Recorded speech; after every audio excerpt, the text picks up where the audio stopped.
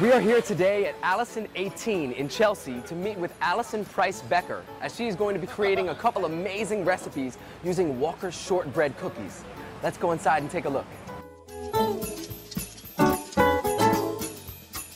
Alison, it's a pleasure to meet you. So lovely to meet you too. Thanks for having us. Thank you for being here. So show me what you're going to be making today.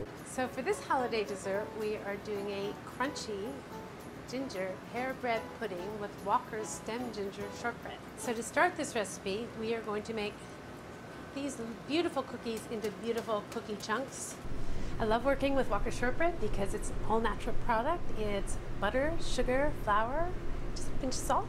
We have the same recipe since 1898, but it's really fun to work with. And any recipe that calls for cookie crumb, you can absolutely substitute one of the Walker's shortbreads or biscuits. So awesome. It's really fun. Just a luxurious cookie, this cookie.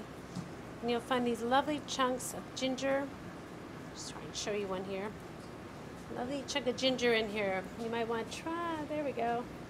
But it's the flavor on this, sorry. It's true ginger, it's really beautiful. This is your bread cut into cubes, all ready to go. So we're going to take our milk and our cream. All right, now while that milk is just getting a little bit warmer over there, we're going to take the sugar and my whisk, and we are going to pour the sugar into mixture.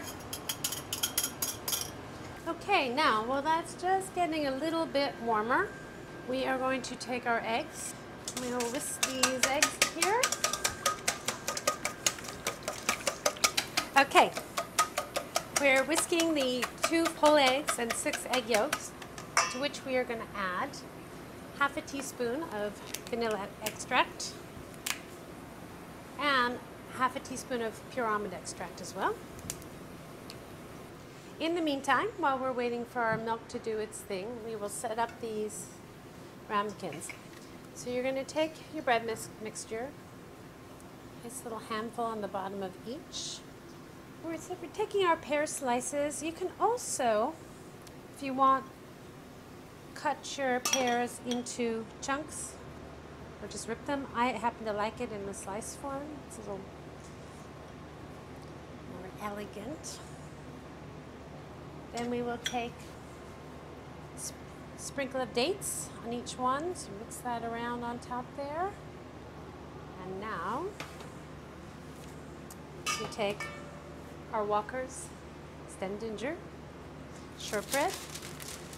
Now we're going to pack this down so we can fit more in here. So I'm going to take this and gradually enter it into the eggs. Now we add a little bit of cinnamon into it. Today I'm using a little ginger liqueur, Canton ginger liqueur, or you can use a nice sweet pear liqueur, a boire, but make sure you use a liqueur, not an eau de vie. Well, you could use an eau de vie, but you might get a little bit of a kick. So we put the ginger liqueur in, and a nice stir. Good. A half cup and put into each. And take bread.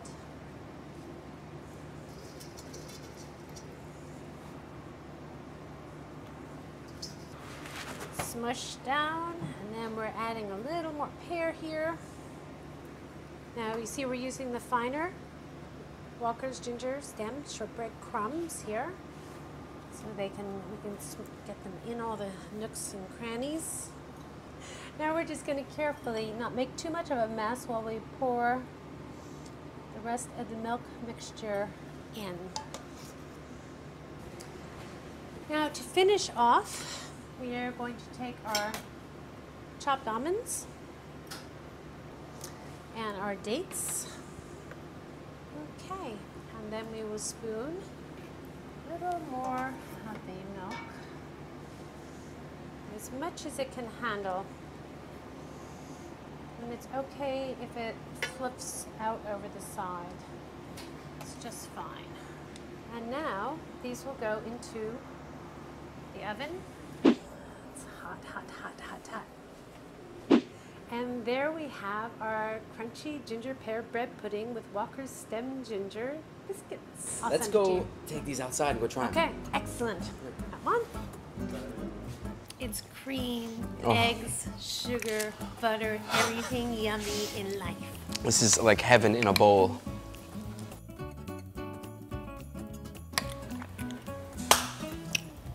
This is so good. Thank you. Unbelievable. In 1898, Joseph Walker started out with a mission, and over 100 years later, Walker's shortbread is still making the world's finest shortbread. To see the complete product line and to get more recipe ideas, simply visit walkersshortbread.com.